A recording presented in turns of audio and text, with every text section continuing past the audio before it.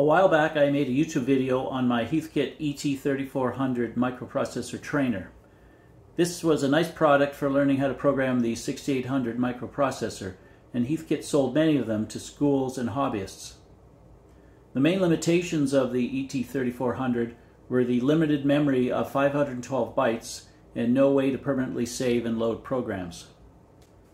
This was addressed by the ETA-3400 Memory I/O Accessory, an add-on to the ETA-3400 or ETA-3400A, which expanded the RAM to 4K, added a serial port and serial monitor program, and an interface for saving and loading programs using a cassette tape recorder.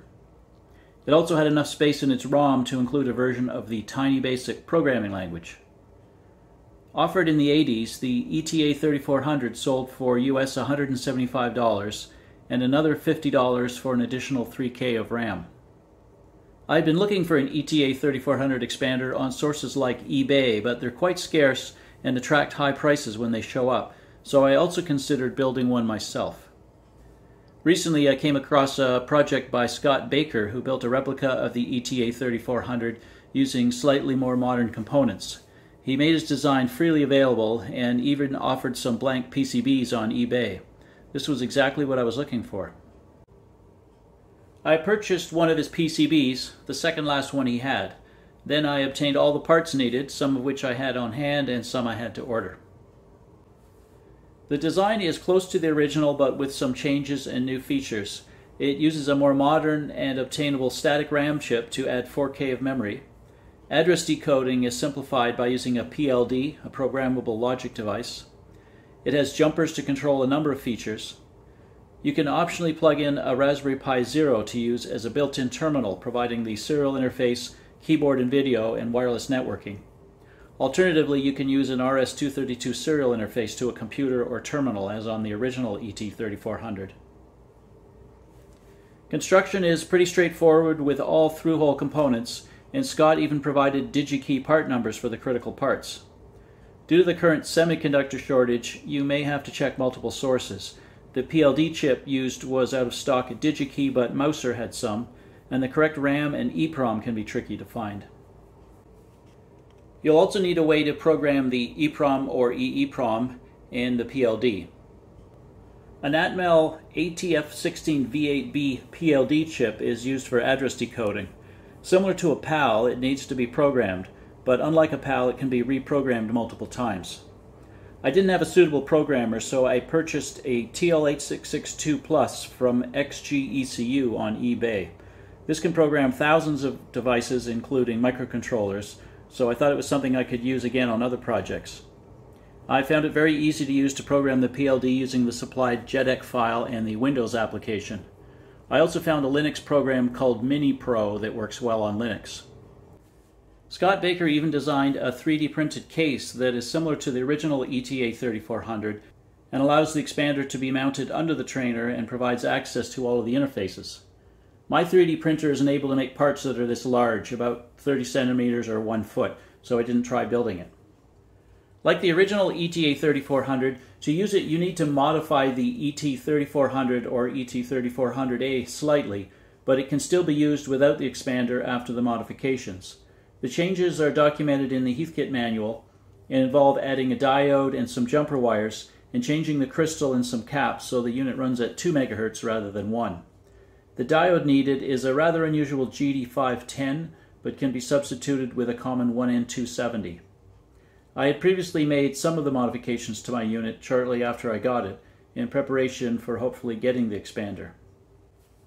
Note that when you use the ETA-3400, you need to remove the RAM chips from the sockets on the ETA-3400, as the memory on the expander replaces them. You can continue to use the trainer without the expander as long as you replace the memory. I assembled the board including the programmed EEPROM and PLD. Scott Baker noted that he had issues when using 55 nanosecond speed 62256 RAM chips and suggested using 70 nanosecond parts. The part I ordered from DigiKey was 55 nanosecond, as that was the only version they had in stock, and I saw the same issue with memory being erratic. I took a slower 6256 chip from another board I had on hand, and it worked reliably. Other than this RAM issue, which I was prepared for, The expander worked well right off the bat. I was able to use the serial monitor to enter and run programs and to save and load programs over the serial port. The Tiny Basic interpreter also worked well within its limitations.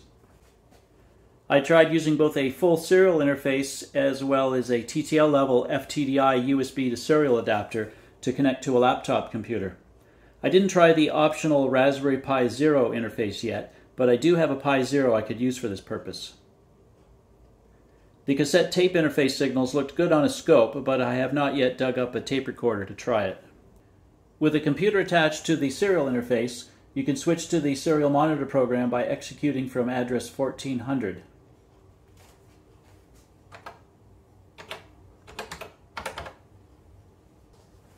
Which then shows a MON prompt. Overall, the terminal interface is more convenient to use than the front panel display. Some notable features of the serial monitor are displaying and changing memory, displaying and changing CPU registers, running a program with support for breakpoints and single stepping, saving and loading programs using cassette tape or over the serial interface as Motorola hex files.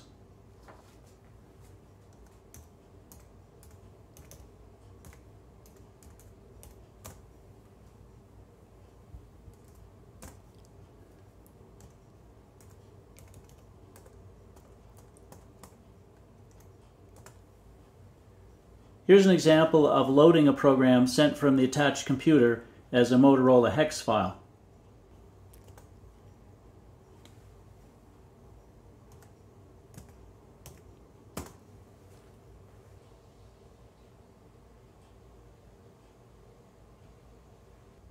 You can dump the program as hex bytes.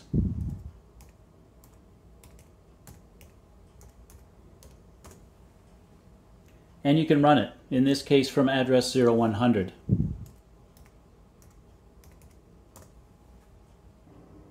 The sample program included in the ETA-3400 manual toggles all of the LED segments on the front panel display and then returns to the monitor. You can also enter Tiny Basic by executing from address 1C00.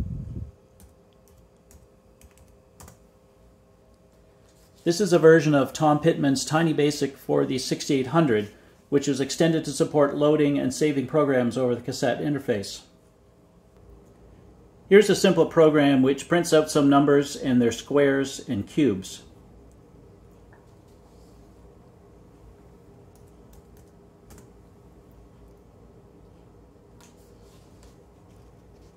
It's quite a limited basic with only integer variables and math functions and a limited set of commands, but gives the user an example of a higher level programming language.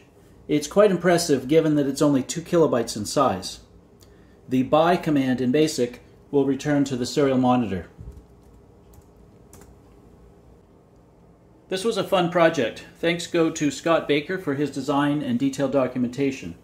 If you own an ET3400 or ET3400A, building this expander will make your unit even more useful and convenient to use.